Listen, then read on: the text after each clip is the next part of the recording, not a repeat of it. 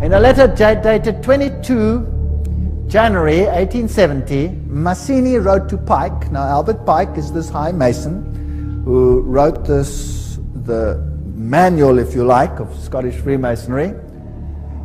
He said the following: "We must allow all of the federations to continue just as they are. It must appear as things are as they were in the beginning, with their systems, their central authorities, and diverse modes of correspondence between high grades of the same right, organized as they are at present, but we must create a super right, which will remain unknown, to which we will call those Masons of high degree, whom we shall select. With regard to our brothers in Masonry, these men must be pledged to the strictest secrecy. Through this supreme right, we will govern all Freemasonry, which will become the one international center, the more powerful because its direction will be unknown."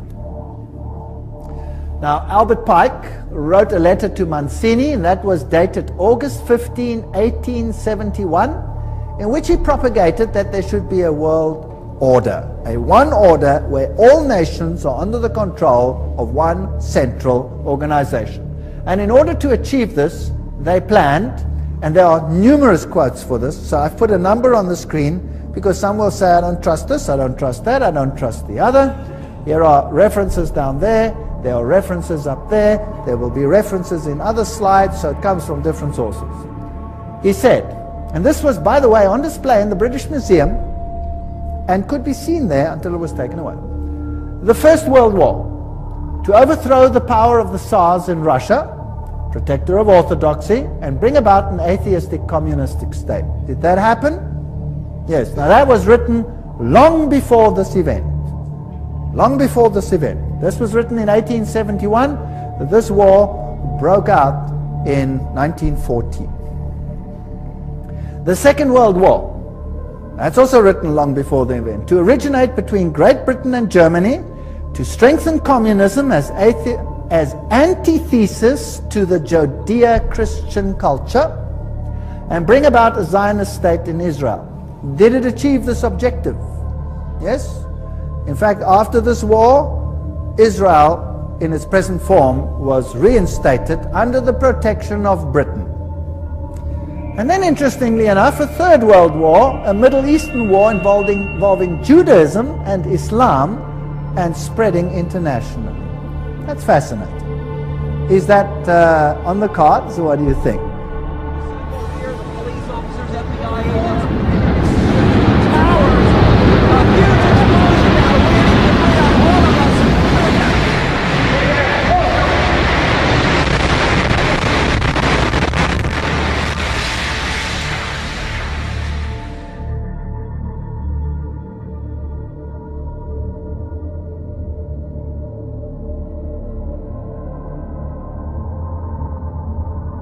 Certainly sounds like we are on track. Well, here's another quote, just in case people don't like that quote. Mazzini with Pike developed a plan for 3 world wars so that eventually every nation would be willing to surrender its national sovereignty to a world government. The first war was to end the Tsarist regime in Russia, the second to allow the Soviet Union to control Europe, the Third World War was to be in the Middle East between Muslim and Jews and would result in Armageddon. Interesting. Now, how were they going to do it? Let's read what Albert Pike wrote about these wars and how they were going to be unleashed. He wrote, quote, "We shall unleash the nihilist and the atheist," so the destroyer and the atheist, "and we will provoke a formidable social cataclysm which in its horror will show clearly to the nations the effect of absolute atheism. Origin of savagery and the most bloody turmoil. Then everywhere the citizens obliged to defend themselves against the minority of revolutionaries will exterminate these destroyers of civilization, and the multitude, disillusioned with Christianity, will receive the pure light through the universal manifestation of the pure doctrine of Lucifer. The destruction of Christianity and atheism, both conquered and exterminated at the same time." Wow, what a clever plan. So you rub the two systems which you create up against the other. You create atheism, as an antithesis to the Judeo-Christian culture. You have these two clash until they rub each other up, and then out of that you will get a new world order where you have a new religion which is far more esoteric and actually honors Satan. Isn't that a rather clever plan? Well, it's very successful. That is why Ordo ab Cao is the verse, if you like, that Freemasonry uses. This is one of their documents, remember, that I photographed in a Masonic lodge. True church. It doesn't exist anywhere today except in small pockets of individuals who meet with each other in Christ's name. All of these organized religions have bastardized the teachings of Christ, have corrupted the teachings of Jesus, and most of them are helping to lead you into slavery in the New World Order. In those days, great signs and wonders were performed as God confirmed His word with signs following.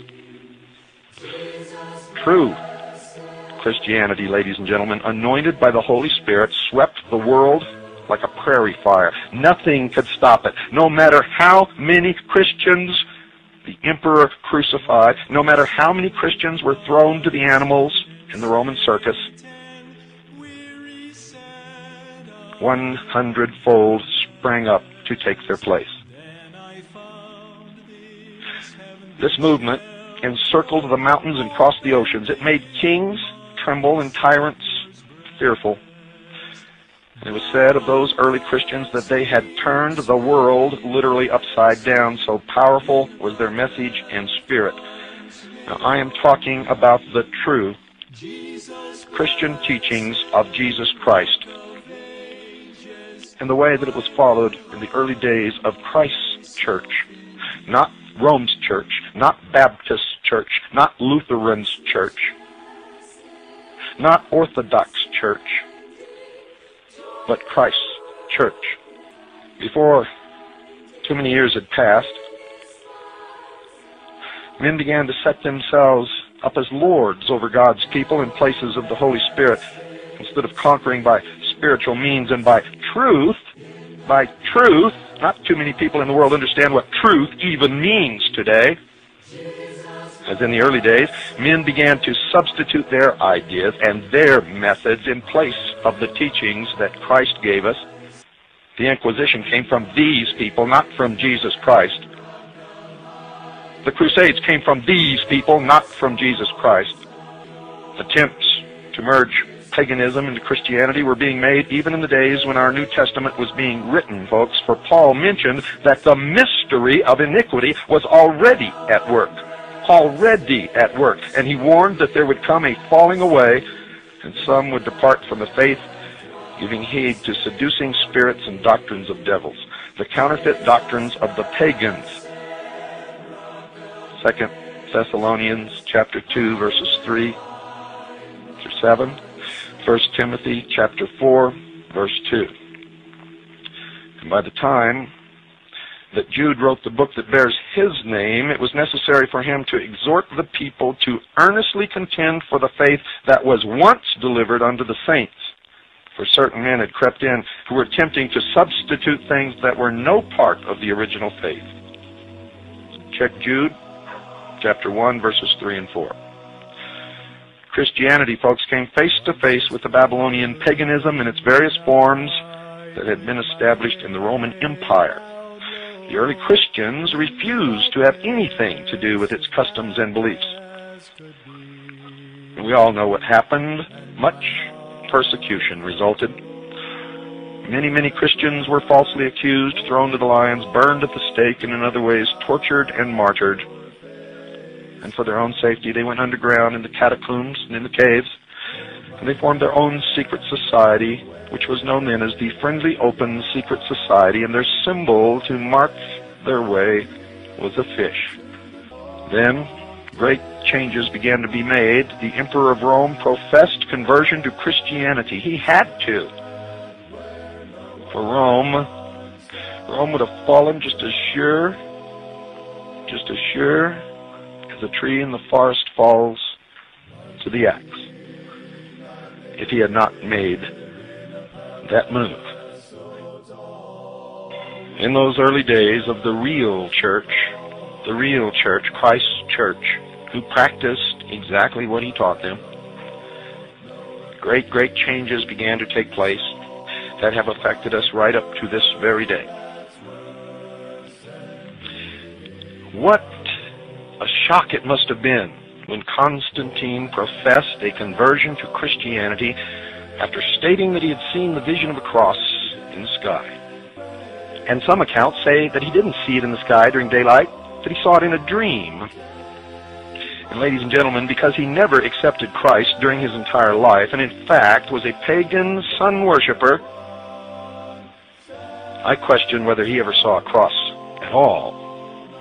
You see, because history says and records very clearly that Constantine never accepted Christ as his Savior. He never really followed the teachings of Christ. He was, in fact, a sun worshiper. He practiced the mystery religion of Babylon. But he was, in fact, the Emperor of Rome. Rome very quickly became, ladies and gentlemen, the Catholic Church, and the Roman Emperor became the Pope. He had to do this to save the empire. The symbol of the Roman Empire and the Emperor was the double-headed eagle. It signified that he ruled over both the East and the West, that the sun did not set on the Roman Empire. This symbol still is displayed upon the walls of the Vatican. And just recently, Russia adopted this symbol as its national symbol. It is the symbol of the 33rd degree of Freemasonry. And I could go on and on and on and on and on and on and on. But hopefully, you get the point. Imperial orders, ladies and gentlemen, went forth throughout the Roman Empire that persecutions should cease. Simply and quickly cease. Bishops were created and given high honors. The church began to receive worldly recognition and power. But for all of this, a great price had to be paid. Many compromises were made, ladies and gentlemen, with paganism. Instead of the church being separate from the world, it became a part of this world system. The emperor, showing favor, demanded a place of leadership in the church. For in paganism, emperors were believed to be gods. So from here on, wholesale mixtures of paganism into Christianity were made, especially at Rome. We believe the information that you're going to receive and have received, in fact, over this broadcast, will convince you that what is known today as the Roman Catholic Church is nothing less than the old Roman Empire transformed, and the old Roman pantheon of gods became the pantheon of saints. When Jesus spoke to a crowd and someone walked away from the crowd, he did not chase them down the road and try to stuff his teachings down their throat. Ladies and gentlemen, he did not do that. Neither did he build great, wealthy cathedrals built of shining glass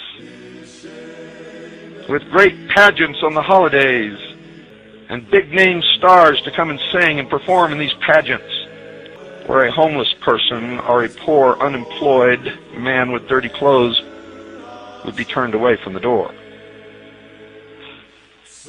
Jesus Christ would have been the first one who welcomed that person into the church.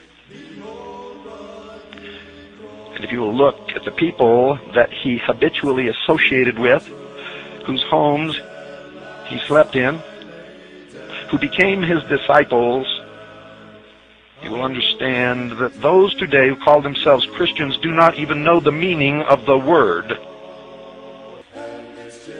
I am on a mission, and that mission is to slap people upside the head and wake them up and even make them hate me, if that's what it takes to get them to go examine what I'm telling them.